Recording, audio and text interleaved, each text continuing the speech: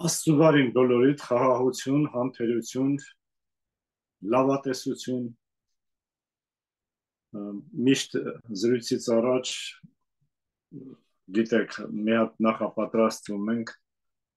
ինչ որ առակներով, ինչ որ մեծագույն փիլիսոփաների խոսքերից ամենակարևորը առակներով, որովհետև Հիսուսը ոչ մեկին ոչ մի բան չէր ասում, դու ճիշտ ես, դու սխալ ես, բայց առակներով նրանց գիտակցությունը ընդարձակում էր, որ նրանք ինքնուրույն իրենց քայլն էին անում այդ ուղղությամբ։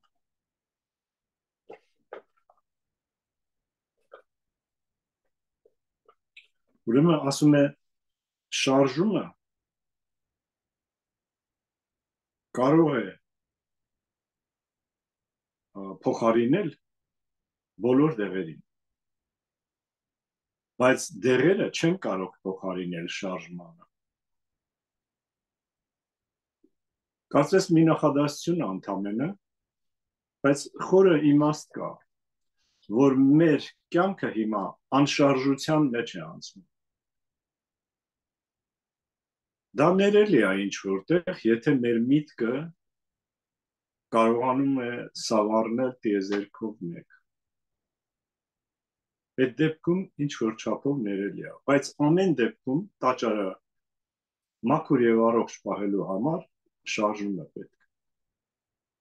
Որովհետեւ անշարժությունից ամեն ինչ լճանում է, փթում հոտում է։ Դրա համար էլ երբ որ ես մի բան փոխանցում եմ ձեզ, ուզում եմ որ դուք էլ մեկնաբանեք ձեր մեջ, որ լավ խոսքեր են, ինչ որ հասկանալի է, բայց տակը ինչ իմաստ կա, ինչ պետք է անենք մենք լսելուց հետո, որն է մեր անելիքը, ամենքինս մեր մակարդակի չափով։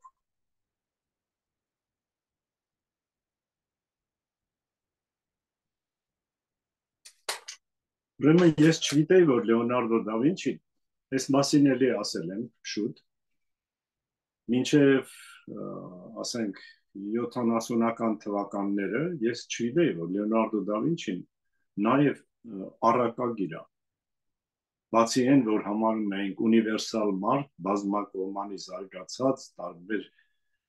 նկարչություն, քանդակագործություն, ճարտարապետություն,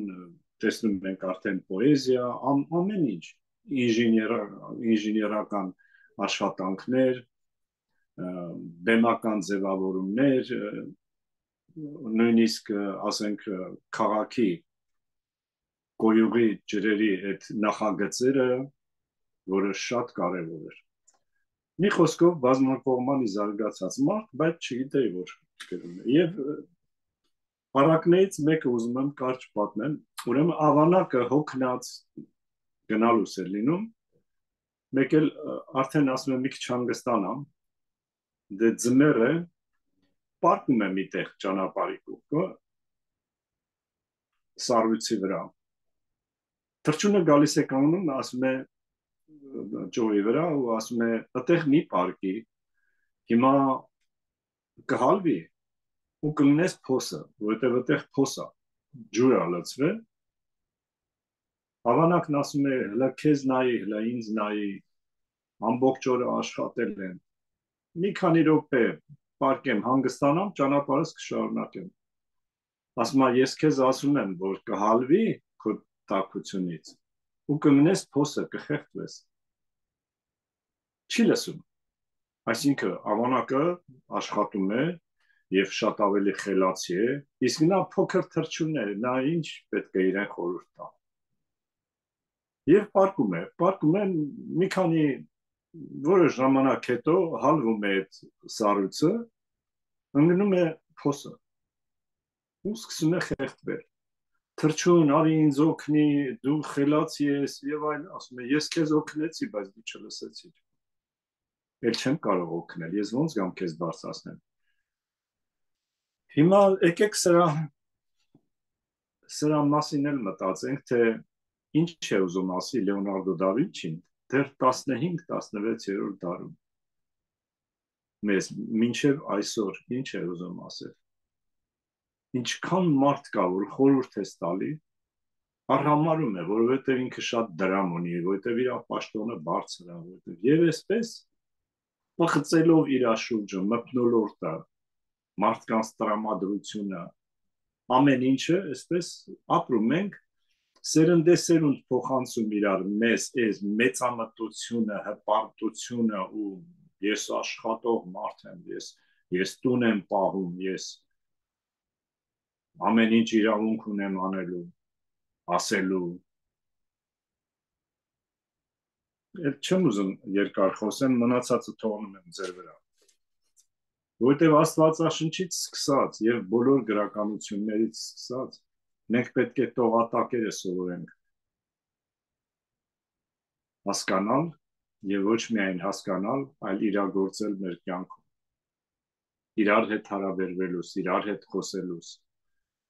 իրար մասին մտածելուս, որ մտքերով ինչքան իրար վնասում ենք։ Նույնիսկ մարդիկ որ ասում են, «Օ, քեզ սիրում եմ», նա չի հասկանում, որ իր մտքերով իր սիրելու մակարդակով ինչքան վնաս է հասցնում եւ իրան եւ ում որ սիրում է, որովհետեւ կյանքի մակերեսային երևացող մասով չի կարելի ապրել եւ ապագա ստեղծել։ Ներքին կյանքը պետք է ունենանք մեր, որ կարողանանք որակավորվել, որ չեն տեսնում, որ ուրիշների համար չես անում բարությունը, այլ անում ես քո որակների համար եւ Աստծո խոսքը հաստատելու համար եւ մյուսներին չվնասելու համար։ Խոճապը հիվանդության կեսն է, խաղաղությունը, հանգստությունը առողջության կեսն է։ Նա հիվանդության կեսն է, սա առողջության կեսն է։ Համբերությունը առողջության սկիզբն է։ Սա Ավիցենան է գրել, ուզեցած ես մի քիչ առողջական տեսանկյունից բարձրացնեմ, ես էլ ձեզ հետ բարձրանամ։ Ուրեմն Ավիցենա Աբու Ալի Իբն Սին, այս երկար անունը կարճ եմ գրում Ավիցենա։ Հիմնականում Պարսկաստանում է եղել եւ շատ հզոր բժիշկ է եղել։ Որքան հիշում եմ 10-րդ դարի, 9-րդ, 10-րդ դարի։ Երևի դուք էլ գիտեք, որ մտնեք ինտերնետ, ստուգեք, տեսնեք, որ մեծ բժիշկ է եղել եւ հոգեվոր մարդ է եղել։ Մնացած բաները դուք կարող եք իմանալ։ Ուրեմն Բերնարդ Շոուն էլ գրում է. Իշխանությունը չի փչացնում մարդուն, անխելք մարդն է փչացնում իշխանությունը։ Ստուգեք ձեր կյանքում, կտեսնեք, ընտանիքի գլուխը ասեն, որ փչացնում է ուղղակի ընտանեկան կյանքը։ Ինչի համար որ ծնվել ենք, մեր հոգևոր էվոլյուցիան, ոչ թե մարմնական, որ բարձրացնենք մակարդակով, խանգարում է։ Բայց դա չի նշանակում, որ ընտանիքի անդամները շատ վատն են։ Ուրեմն ոչ թե իշխանությունն է փչացնում մարդուն, այլ մարդն է փչացնում իշխանությունը։ Ուրեմն այդ մարդը պետք է փոխվի, ոչ թե իշխանությունը պետք է ինչ որ իր ձևով, իր կարգավիճակով, իր կառուցվածքով փոխվի։ Մարդը չի կարողանում, որտեղ տանում ես, փչացնում է, որտեղ որ ուր գնում է, իր բնավորությունն է, իր մակարդակն է, իր կուլտուրան է։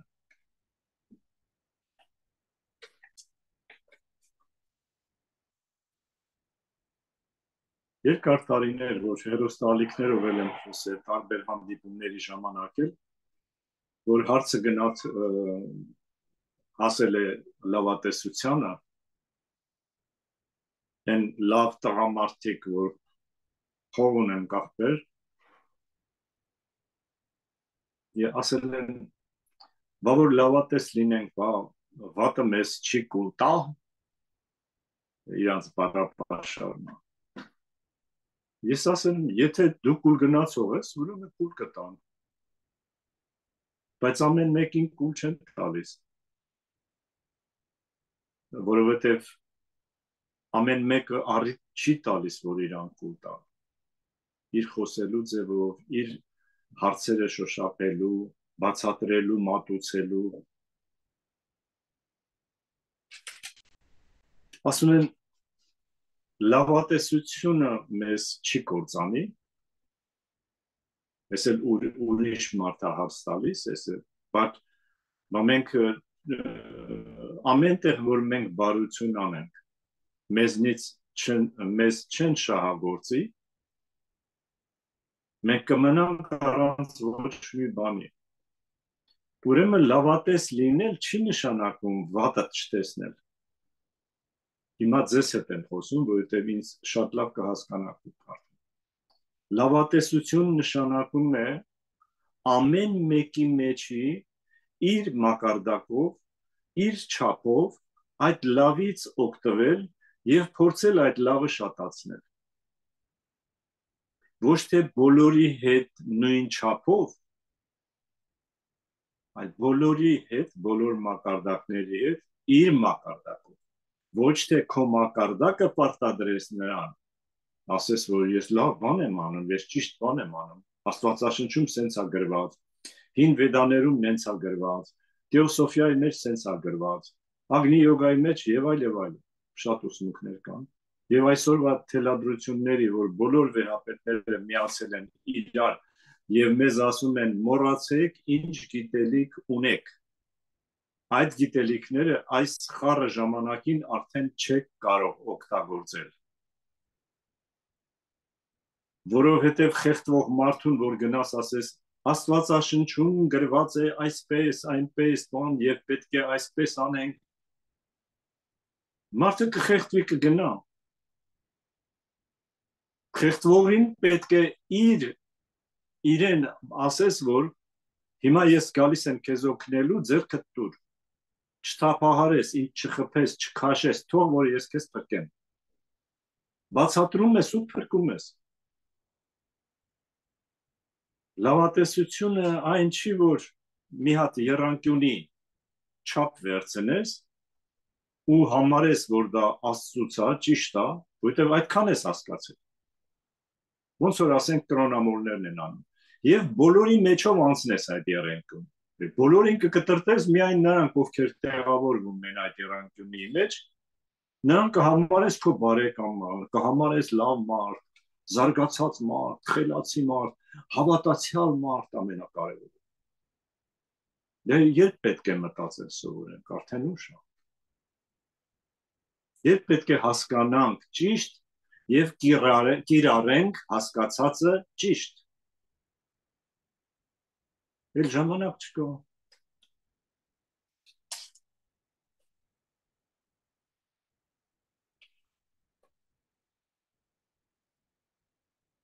Մյուս հարցն էլ առիթը չենք կարողանում տարբերել պատճառից։ Մի տեսեք ինչքան պատճառ հետևանքային օրենքը խախտելով մենք առիթը պատճառի տեղ ենք դնում եւ պատժում ենք առիթը տվողին, բայց պատճառը չենք տեսնում։ Վերցրեք քաղաքականությունը, վերցրեք ընտանիքի վեճերը, ամեն ինչը վերցնում եք, տեսնում եք, որ առիթից են կպնում։ Այս խոսքը ասեց ինձ։ Սենց բարևեց։ Սեղանի շուրջը բոլորին մատուցեց, վերջում ինձ տվեց։ Ոչինչ, այդ տենց եղավ, բայց բաժակը լցնելուց էլ վերջում իմ բաժակը լցրեց։ Ահա։ Խայտարակ պատճառը։ Չի ասում, որ ես հիվանդ ինքնասիրություն ունեմ։ Ես տենում եմ ում հետ ոնց ինչ, այսինքն դուրսն եմ հետևում, ոչ թե իմ ներսն եմ հետևում, թե ես ոնց եմ անցնում այս հասարակ սայթակման միջով։ Ինքը իրան չի նայում, բայց ինքը գիտի, որ ինքը միշտ ճիշտ է եւ կարա ցանկացած մեկի ասած խոսքը շրպացնելով ուղի։ եւ առիթ տա նոր, այսինքն արդեն առիթը պատճառ դառնա,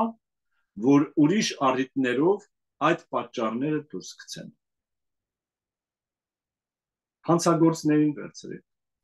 Դու սպանել ես, այո, վերջ, ուրեմն գնում ես 15 տարի պետք է նստես, 20 տարի պետք է նստես, ծմահ պետք է նստես, բայց ինչու է սպանել, էդ ով է սպանողը, միգուցե ընտանիքն է պաշտպանել,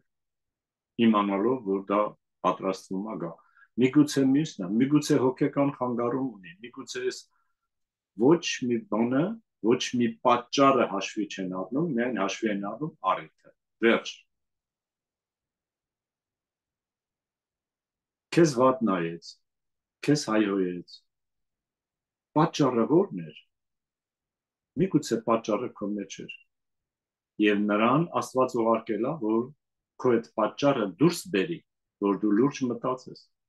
կամ եթե մտածել չգիտես, դու էլ փորձանքի գաս այնքան,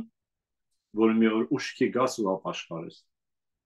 Տեր Աստված ամբողջ աշխարհը դատեցի, մեղադրեցի, պատերազմները, ղեկավարները, երկրի ղեկավարները, բոլորը մեղավոր են այս ամեն ինչում, բայց ես այնքան լավն եմ, անսխալ եմ, իմ մտքերի մեջ, կարևորը մտքերն են, ոչ մեկը չեն տեսնում, ինչ ուզենամ կմտածեմ, բայց բոլորը տեսնում են բարձրագույն ուժերը, բոլորը սրբերը, մարգարեները, հրեշտակները, բոլորը տեսնում են, էլ չեմ ասում արարիչը, բայց մենք մոռանում ենք այդ մասին, երբ որ հարցը մեզ է վերաբերում, բայց շատ լավ հիշում ենք, երբ որ հարցը ուրիշին է վերաբերում։ Ուրեմն խնդրում եմ լուրջ մտածեք, ինչ բան է առիթը եւ ինչ բան է պատճառը։ Երբ որ բաժանվում են, չեն կարողանում առիթը պատճառից տարբերել։ Մանր-մունր առիթները դառնում են լուրջ պատճառ, հետո վերջին առիթը, որ այդ բոլոր պատճառները դուրս է բերել, համարում են լուրջ խնդիր։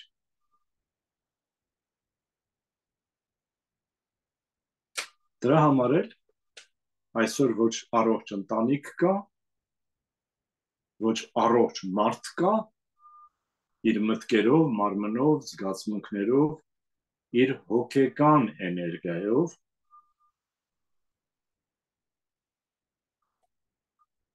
քանի որ այսօր ես ծրագրել եմ ընտանիքի ամուսնության մասին մի քանի հարցեր շոշափել։ Ուզում եմ ասեմ, հիշեցնեմ ձեզ, որ Ֆրանցիսկ Ասիզացու աղոթքը, որ ասում է, ոչ թե ինձ սիրեն,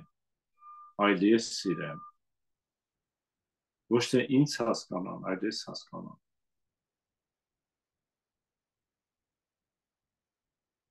Ոչ թե ինձ գովեն, ոչ թե ինձ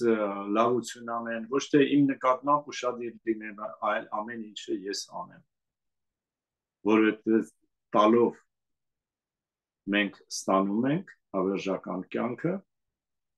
իսկ պահանջելով մենք կորցնում ենք եւ այս կյանքը եւ բարեկամներին ու ծանոթներին։ Երբ որ պահանջելով ես զբաղված, կարող է մի քիչ համեստություն ունես, մտքիդ մեջ ես պահանջում։ Բայց ինչ գիտես, որ քո զրուցակիցը կամ քեզ հետ շփվողը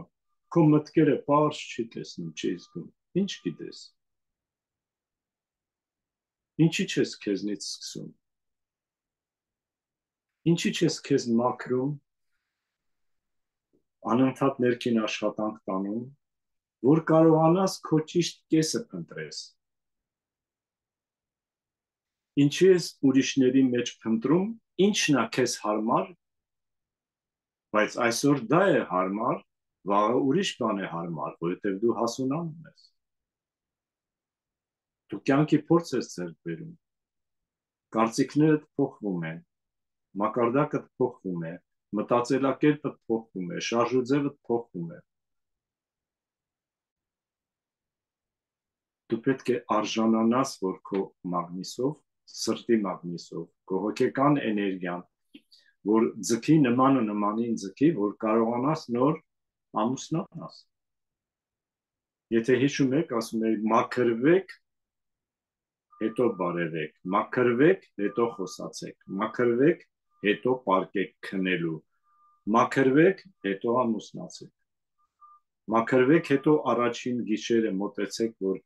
առողջ երեխա ունենաք եւ այլն։ Հիշում եք երևի այս մասին խոսել եմ։ Ուրեմն ո՞րն է ճիշտ, երբ որ դու ես սիրում, թե քեզ են սիրում։ Երբ որ դու ես սիրում, անփոփոխ է արդեն, որովհետև սեր կա մեջ։ Ոչ միայն նրան ես սիրում, ոնց որ այն օրինակը բերեցի մի անգամ։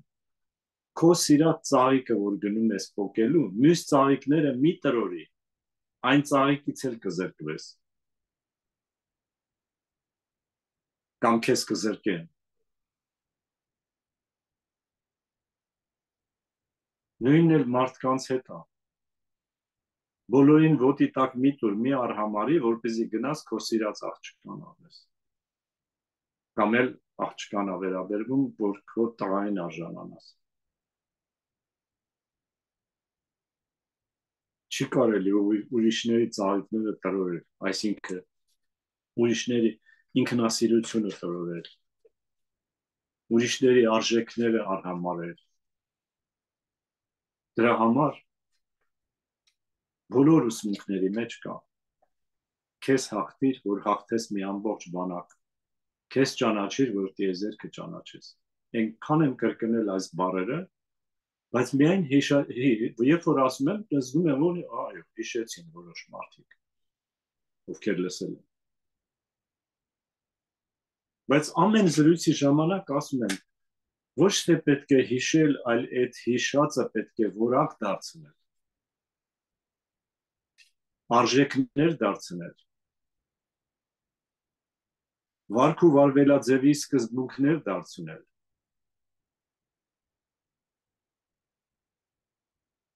գիտակցությունը ընդարձակելով, միայն։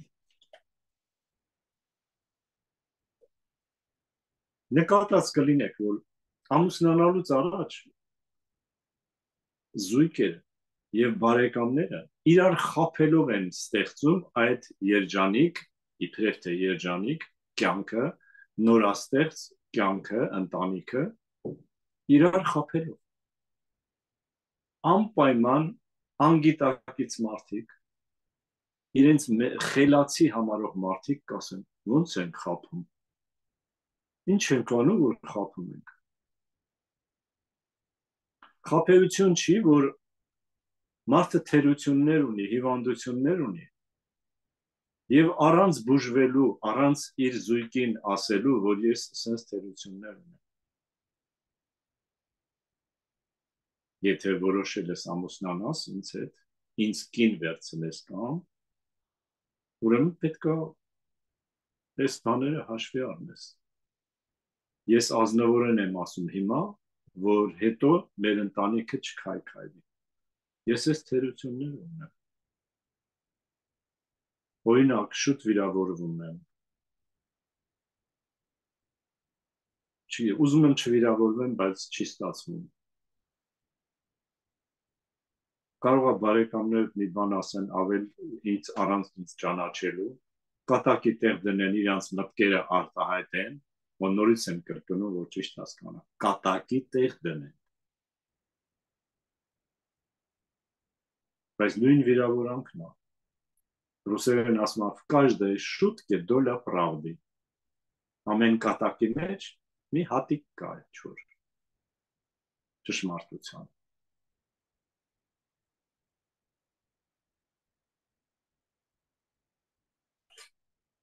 Չեն խաբում, որ իրանց կարգավորում են, զարդարվում են, որ չգիտես ինչ-որ մաշկը ձգում են ես կոմ են կոմ, դեմքն է այլալվում, կսում են ինչ-որ բաներ, կտրում են ինչ-որ բաներ, ու ներկայանում են որպես հուրիփերի համեստորեն այսպես ամուսնանում են, հետո մի ամիս հետո տեսնում ես բաժանվեցին։ Ինչու՞։ Բա սիրում էիք իրար։ Բա ազնիվ էիք։ Մի ամիս հետո չլինի, երբ որ երեխա են ունենում, կամ տարբեր բաներ։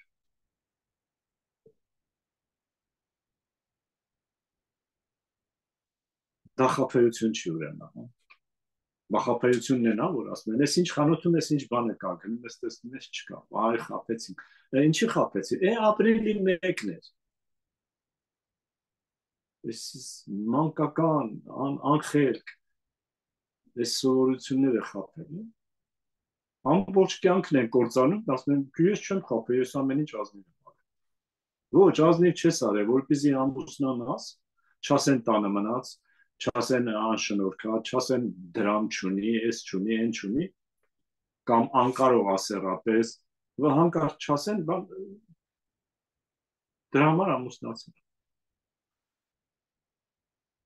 Չեն խաբը,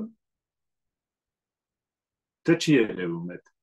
թե կամ սովորություն է, այդպես անում ենք, բոլորս էլ անում ենք, դրա համար դա խաբեություն չի։ Բոլորս ենք անում հենց դրա համար էլ, որ խաբեություն է, բարձրագույն ուժերի համար ամեն ինչը խաբեություն է, եթե մենք անկեղծ չենք։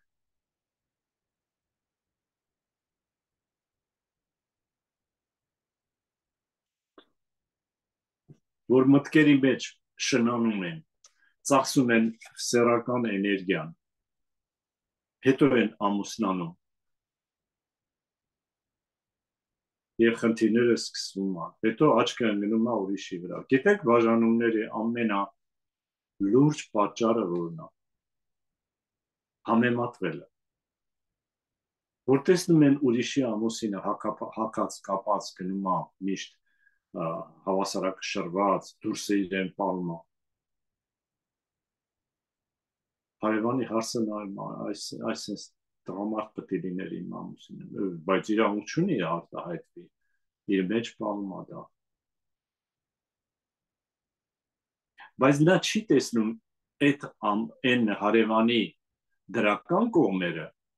և չի կարողանում համեմատի իր ամուսնու դրական կողմերի հետ,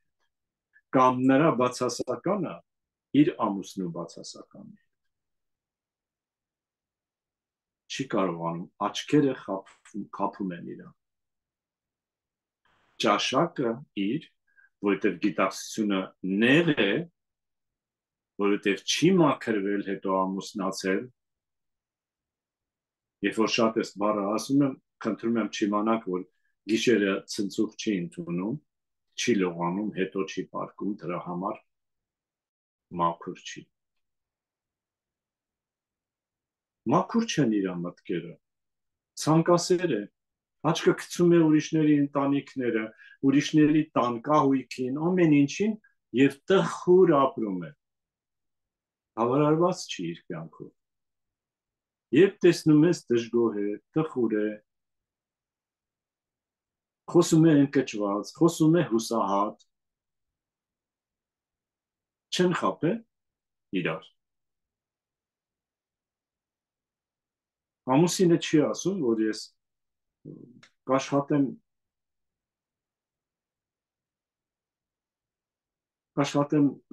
օգտություն չանել,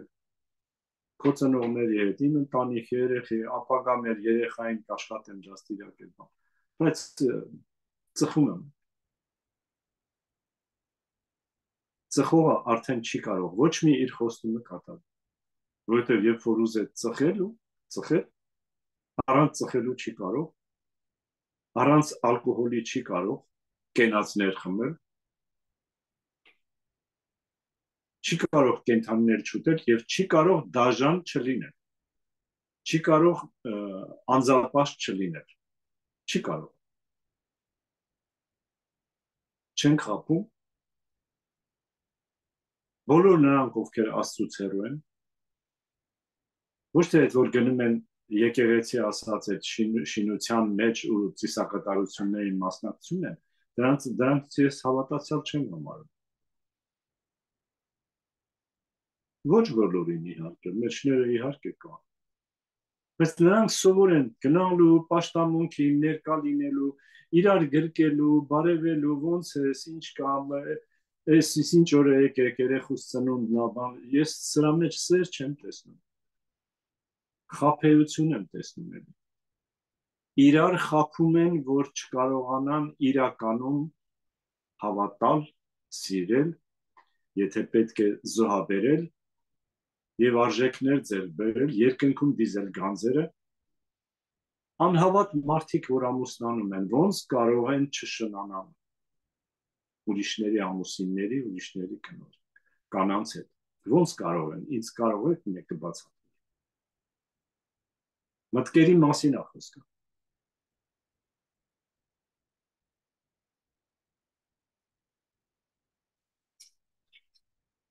Ինչու եմ ես այսպես կացին նարացանել իմ վրա էլ ձեր վրա էլ, որովհետև տարեվերջում մենք ուղղակի պարտավոր ենք մեր բոլոր թերությունների վրա աշխատել։ Եթե չենք կարողանում միանգամից, բայց առաջ մեր մտքերի մեջ պետք է աշխատանքը տանենք։ Եթե մտքերը կարգավորվեցին, զգացմունքները չեն կարող մտքերը փոխել։ Զգացմունքները այնքան ճարպիկոր են, այս կողմ, այն կողմ, ամեն ինչ կուզեն, ամեն ինչ կխցկվեն այնտեղ, այն նեղ վիճակի ժամանակ էլ կգնան համերգներ կլսեն, կգնան թատրոններ, այս կողմ, կգնան ինչ-որ միտեղ, որտեղ ասում են լավ տեղ է, գնացեք այնտեղ հանգստացեք, այս կողմ, այն կողմ կգնան այդ բոլորը զգացմունքներով, բայց ոչ մտքերով։ Եվ միտքն էլ երբեմն ենթարկվում է զգացմունքներին, որովհետև զգացմունքները ավելի բուռն են, միտքը, որովհետև գիտակցությունը նեղ է, միտքը չի կարողանում տեղավորել այդտեղ։ Ստացվում է այնպես, որ մարդ կա, որ խոսում է զգացմունքներով, հարաբերվում է զգացմունքներով, սերային ցանկություններ ունեն զգացմունքներով, ոչ թե բնական օրենքներով։ Բնական օրենքներով միայն կենդանիներն են սերային կապեր ստեղծում։ Գառնանը, որովհետև բնության ռիթմին են հարմարացնում իրենց բնազդները կենդանական։ Չեն կարող աշնանը սերային կապեր ունենալ, որ ձմռանը կամ ուշ ձմռանը ձագեր ունենալ։ Ինչ պետք է ուտել։ Բայց մարդը ճարպիկ է։ Պահածոներ է սարքում, ձմռանը ձմերուկ է ուտում, որովհետև խանութում կա։ Իսկ ամռանը պահածոներ է սարքում, խորովածներ է ուտում։ Խելացի են մարդը։ Իսկ ինձ հարց կտամ։ Հիմա ինչ որ ասում ես դու անում ես, այո։ Անում եմ, որոշ բաներ կան, որ կապված չի այդ հարցերի հետ, կապված է ժառանգական, կապված է կարմայական սխալների հետ, աշխատանք եմ տանում։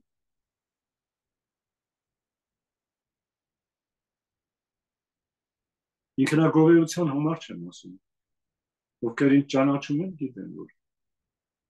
եթե խոսում եմ ծխախոտի մասին, ուրեմն ես ընդհանրապես չեմ ընդունում դա եւ շատ վատ կզգամ, եթե ասենք իմ բարեկամներից մեկը ծխում է,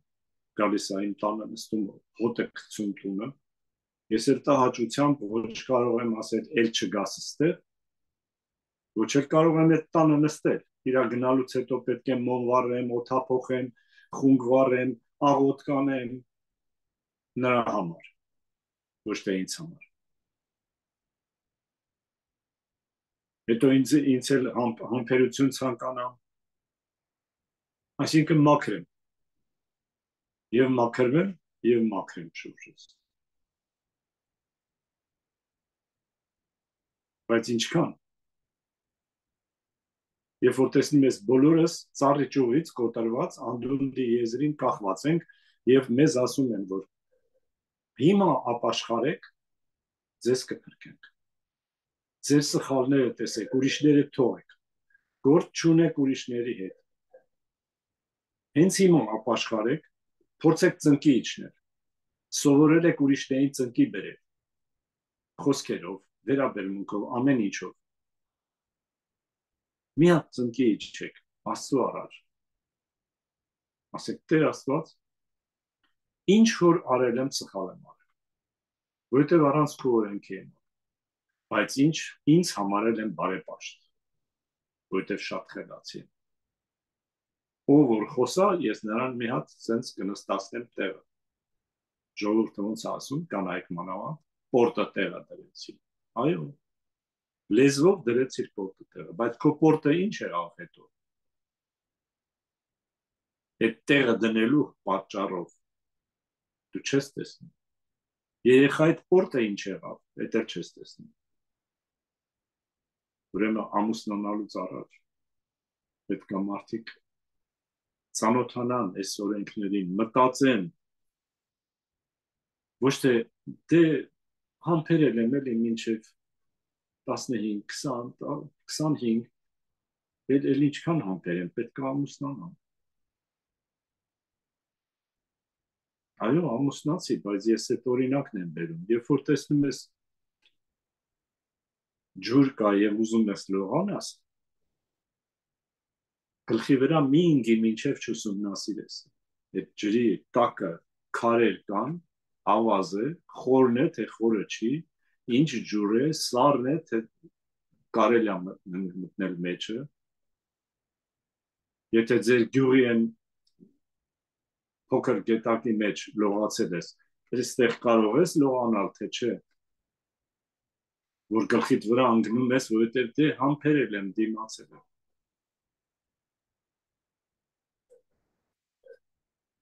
Ուրեմն իրար խաբելով, որ ամուսնանում են, որ տղամարդը ասում է, ես քեզ ոսկու մեջ եմ պահել, ես քեզ թագուհու նման եմ պահել, ես քեզ ոչ մի բանի կարիքի մեջ չեմ թողնի, ես մինչև կյանքիս վերջ քեզ կսիրեմ, կամ չի ասում փորձում եմ նվերներ առնել, դրամ ունի մարդը, չենք խաբում, խաբում ենք անընդհատ, այն խաբելը, որը պետք է օգուտ բերի, դրական մթնոլորտ ստեղծի, ոչ մեկին վնաս չի, ոչինչ, կարելի է, այն սուտը, որը ոչ մեկին չի վնասելու, բայց մեկի կյանքն է փրկելու, մեկի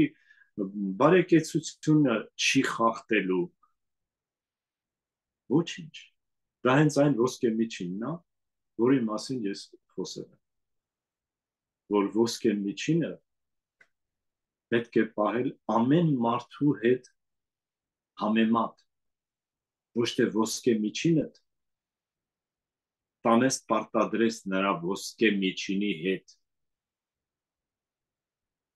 Եթե կհիշեք, այն օրինակը բերեցի մարդասպանի, այսինքն սուր օրինակ բերեցի, որ պատկերացնենք, որ ինչ եմ ասում։ Որ ասում է, դե ես անցյալ տարին մի 3-4-5 հատ մարդ եմ սպանել, բայց հիմա այս տարի 2 հատ եմ սպանել, մյուս տարի էլ կաշխատեմ մի հատ սպանեմ, ոչ թե ավել, մարդը ոսկե միջինը գցում բռնում է, դա դե իրա ոսկե միջինը։ Սա անշնորհք մի հատ օրինակ էր, սխալ մեր մակարդակի համար, բայց մինչև մի հարցը չես սրում, մինչև կոշտ ձևով չես ասում, տեղ չի հասնում, լսում են, որ ինչ լավ խոսեց, ինչ սիրուն խոսեց, շատ լավ։ Ու անցնում են վրայից։ Ոնց որ համերգներն ենք լսում, բայց երաժիշտ չենք դառնում, ոնց որ պատկերասրահների բոլոր նկարներն ենք նայում, բայց նկարիչ չենք դառնում, ոնց որ եկեղեցի ենք հաճախում գնում, բայց մեր կյանքը չենք փոխում, ուղղակի որպես սովորություն գնում ենք, լսում ենք, շատ լավ խոսեց։ Եվ այսպես խաբում ենք, խաբվածին խաբում։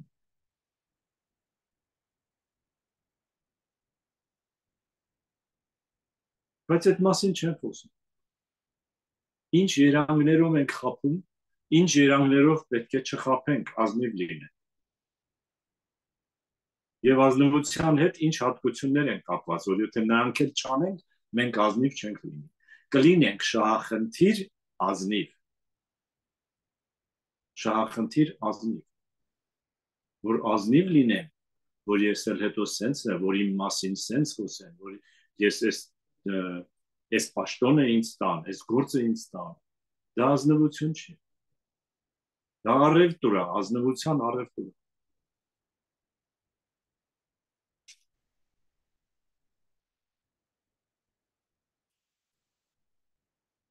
Չեմ ուզում ես վատ նոտայի վրա երկար կանգնեմ, որովհետև վստահում եմ, որ դուք էլ ձեր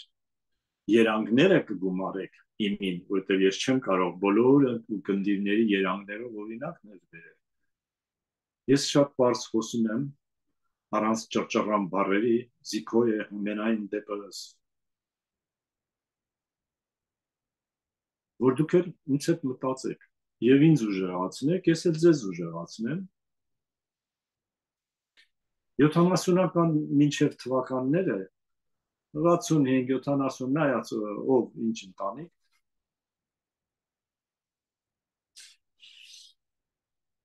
հայրերը, մայրերը, ծնողները ասում էին իրենց աղջկան, աղջիկ ջան,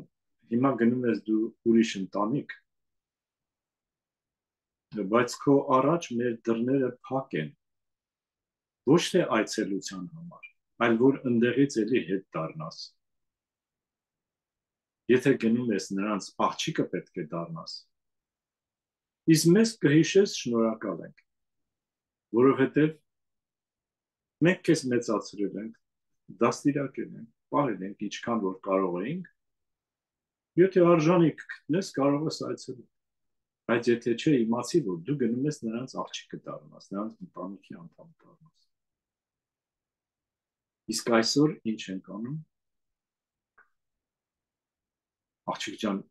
ոչ մի բան չընդունես, նվեր չընդունես, մենք քեզ կապահովենք, թե չէ հետո երեսովդ կտան, հա։ Հետո չխղճանաս։ Եթե շատ քեզ կվիրավորեն, կնեղացնեն, կչարչարեն, դատի կտաս, այդ սենյակներից մեկը կվերցնես, դե թող գնան հիմա։ Ես սա օրինակն եմ ասում, բայց սրա նման ինչքան երանգներով փոխվել է հիմա ժամանակները։ Ուրեմն այս ժամանակին փրկության ճանապարհը միայն այն է, որ ամեն մարդ իրեն մաքրի, մարմինը մաքուր պահի։ Չթողնի, որ ամեն տեղից կախվեն, սենց այտերը, չգիտեմ, թևերի տակերը սենց կախվի, ոտերը կախվի, նստատեղը տարբեր ծալքերով կախվի։ Տեսնում ես, որ այդ մարդու մեջ հավատք չկա, սեր չկա։ Նա իր մարմինը չի կարում սիրի, իրեն չի կարում սիրի։ Չի կարողանում ուրիշի համար իր տեսքը կարգավորի։ Հիմա ինչքան ուզում է բաներ քսեն, ինչքան ուզում է տղամարդիկ բեխեր թողնեն, իր տեսքը լավ, մորուք թողնեն, դեկորատիվ զարդեր սարքեն դեմքը, սենց գլուխը ածիլեն, լրիվ, ոչ տեսնեն, որ 4-5 հատ մազ ունի իմ նման։ Ինչ ուզում է անեն։ Եթե մեջը փթած է, ուրեմն խափում է։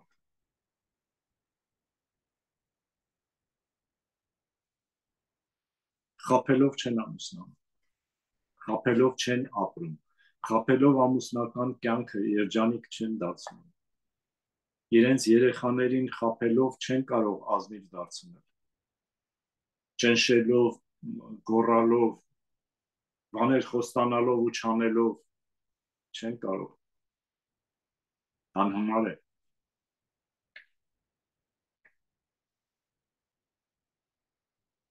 Կարող է մտքերով, իրանց զգացմունքներով, բնազդներով մի հատ գոմեշ մեծացնեն, բայց երկու օտանի գոմեշ չի լինում։ Գոմեշը գոնե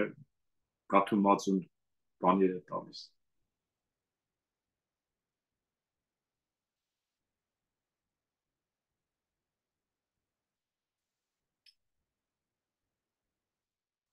Ուրեմն ովքեր տեսքի համար են ամուսնանում, ովքեր լավ երգիչ են համարում, սիրահարվում են ուղղակի,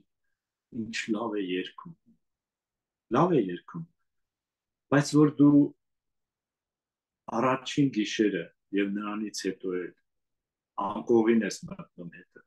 նա երգում է քեզ համար։ Երբ որ դու տեսնում ես, որ համաչափությունը գեղեցիկ է, ներդաշնակա, քայլելը, հագնվելը, խոսելը,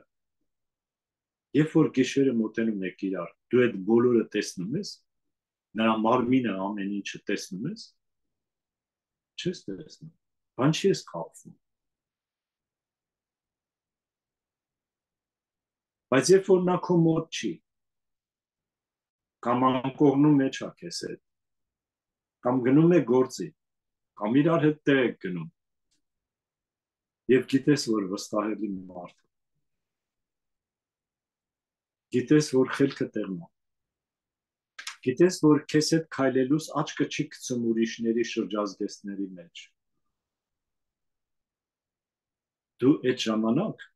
երբ որ մոտենում եք իրար, ոչ մի բանի մասին չես մտածում, միայն գիտես, որ սիրում ես, ուզում ես իրեն լավ լինի, ոչ թե դու հաճույք ստանաս,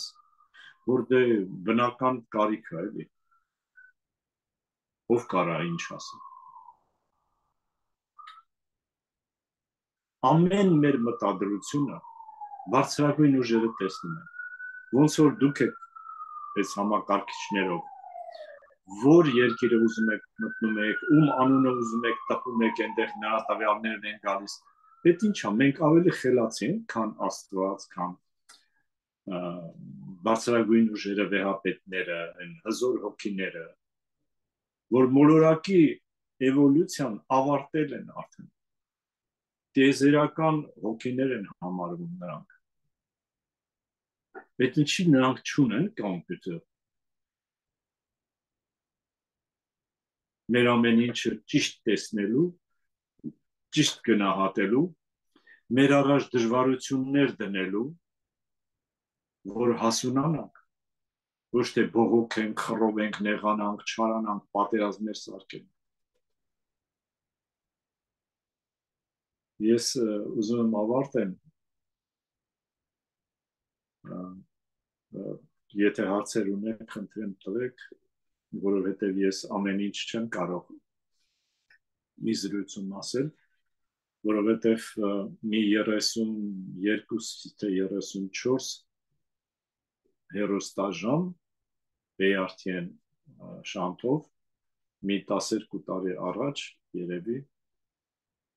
խոսել եմ այդքան զրույց ունեմ ամուսնության մասին եւ ընտանիք վերնագրով երևի YouTube-ում որ փնտրեք տարբեր ձևերով քավորը ով իրավունք ունի լինելու կենացները ինչպես պիտի ասեն պետք է ալկոհոլով ասեն անպայման սեղաններին պետք է անպայման ալկոհոլ լինի թե առանց ալկոհոլի մարդը կարա ջեր մթնոլորտ ստեղծի առողջարար մթնոլորտ ստեղծի որ ծխողները իրավունք չունեն դահլիճում ծխելու գոնե եթե ծխում են գոնե գնան փողոցը կեղտոտեն որ ընդեղ էլ հնարավոր չլինի կանգնել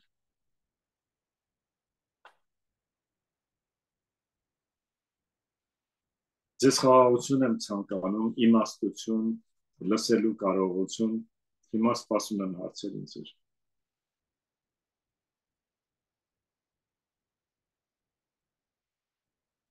չկան հարցեր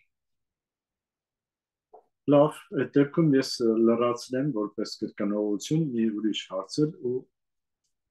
այսօր ովքեր որ ամուսնացած չեն սրա մասին խոսել ենք մենք մտքեր ենք փոխանակել ես խորհուրդ չեմ տալի ամուսնանալ եթե պետք է այսպես որ թվարկեցի որոշ հարցեր պետք է իրար խաբելով ամուսնանալ որովհետև չեն կարող այդ երեխան որը պետք է ծնվի նրան եւ առողջ պահեն եւ գիտակցությունը ընդարձակեն նախ իրենք իրենց գիտակցությունը չեն կարող հազոր պահել, բայց գիտեք ինչ, մեծ զոհաբերությունը, երբ որ նորապսակները, ամուսնացողները հիմա հնարավորություն են տալի, որ այն հոգիները, որոնք ուզում են այս նոր աշխարհի մեջ մտնելու համար, հետո իրանց վերամարմնավորումը անցնելու համար, ինչ որ որակի կան, ազատվեն իրանց թերություններից, նորից քննությունների մեջով անցնեն, նեղությունների մեջով անցնեն, որ դրանց հնարավորություն են տալիս, որ դրանք ծնվեն։ Դա մեծ զոհաբերություն է եւ տիեզերքի համար նույնիսկ անհրաժեշտություն է, որ դրանց հետ միասին ծնվեն այդ ինդիգո ռասայի երեխաները։ Բայց այն մարդիկ, ովքեր դեռ գիտակցությունը չեն ընդարձակել, դեռ հիվանդ ինքնասիրություն ունեն, դեռ անձապաշտություն ունեն, իրենց մարմնական պահանջները բավարարելու ցանկություն ունեն, ոչ թե հավատալու, ոչ թե իրենց ամեն ինչը մաքրելու, սրբացնելու, ձգտում են անում, ինչքան կստացվի դա չի կարևորը, բայց կարևորը այդ աշխատանքի մեջ լինելն է։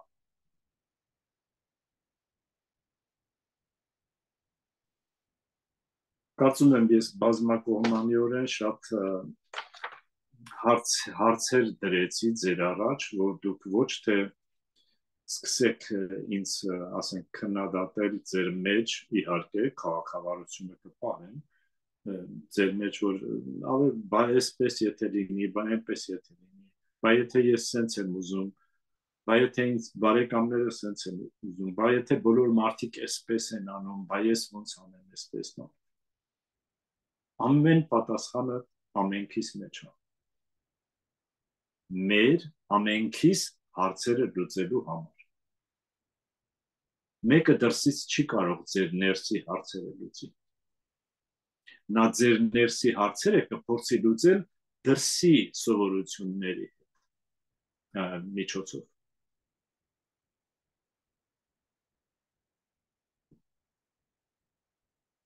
Եթե հարցեր չունեք, ես ձեզ հարց տամ։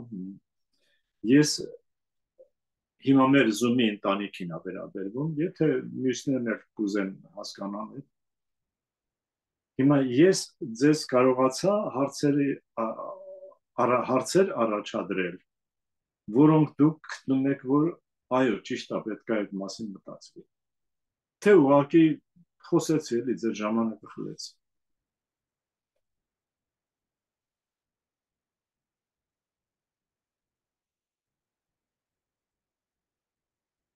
Ես հարցիս էլ պատասխան չկա, հարց չկա ես տեսակ, թե հարցս լավ չձևակերպեցի։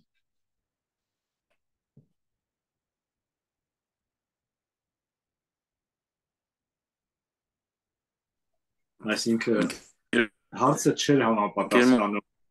ժամանակին, այո, համեցնի։ Այո, լսում եմ։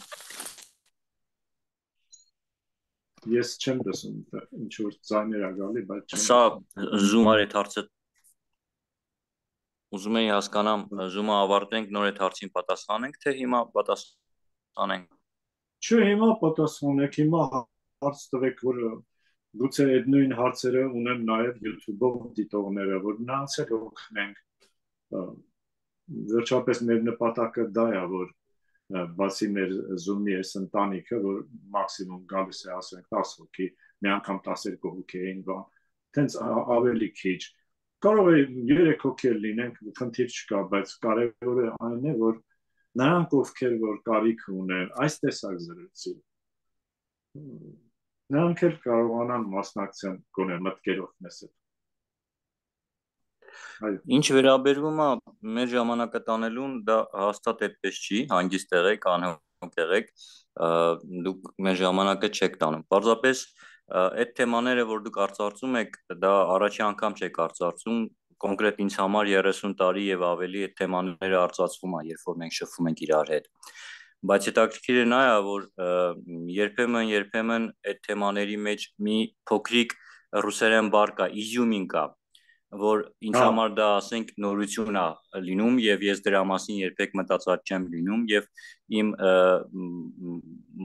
գիտակցության մակարդակը ընդլայնվում է այդ իզումինկայով չգիտեմ կարացի պատասխանեմ թե չէ այո շատ հասկանալի պատասխանեցիր այո այդպես էլ կա որովհետեւ դու փոխվում ես եւ այդ փոքրիկ այդ նյութով որ իզումինկա ասեցիր բայց գիտես դա փոքր բան չկա եթե մարդը արդեն արագությամբ իր սովորություններով գնում է ասենք մեքենան լինի կամ մոտոցիկլետները լինեն բան եթե այդ արագության վրա մի փոքր թեքվում է այդ մի փոքր քարի կտորն էլ հերիքա որ այդ շրջվի ուղակի այդ բանը եւ ընկնի անդունդը նենց որ նայած որ ժամանակա փոքր եւ ինչ նշանակություն ունի դրա համար էս օրինակը բերեցի որ փոքր ու մեծ չկա կա որտեվ այդ բավարոտի վրա այդ թեքվելու ժամանակ այդ փոքրը մեծից ավելի մեծ է ասենց ասեմ հիմա իրար հասկացանք չէ անջան այո հիմա մեր մթնոլորտը ինչ որ ստեղծվել է թե ժամանակի իմաստով որ ժամանակը խտացել է առաջ որ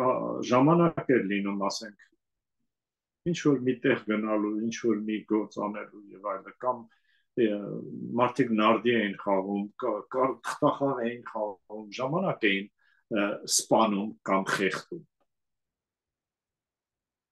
հիմա ապրելու ժամանակը չկա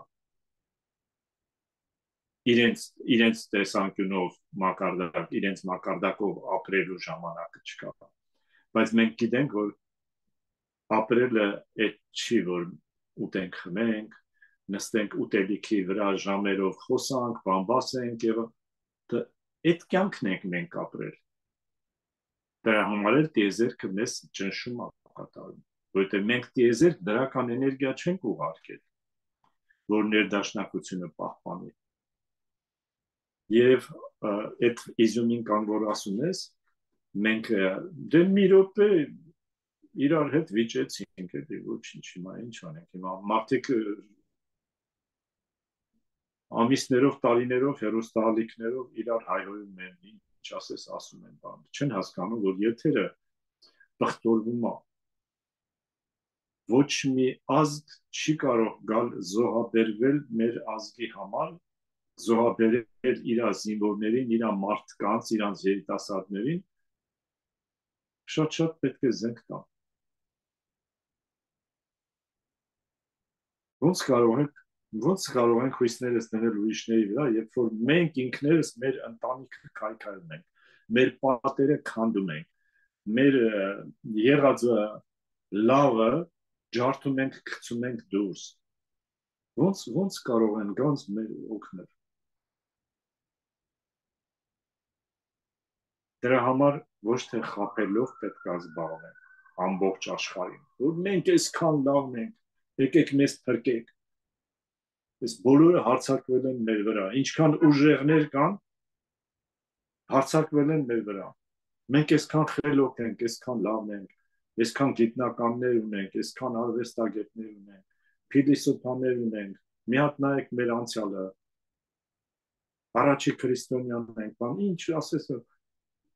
չենք խաբում, այսօր դու ով ես, մի հատ քեզ նայ, այսօր ով ես։ Լավ կլինի, որ մարդը 70 տարեկանում, 65 տարեկանում, 80 տարեկանում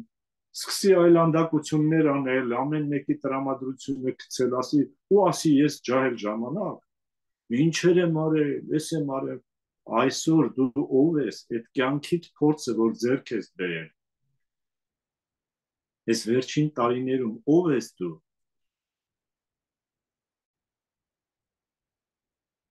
որ չես կարողացել այդ իզյումինկաներում, որ ասում ես, օգտվես։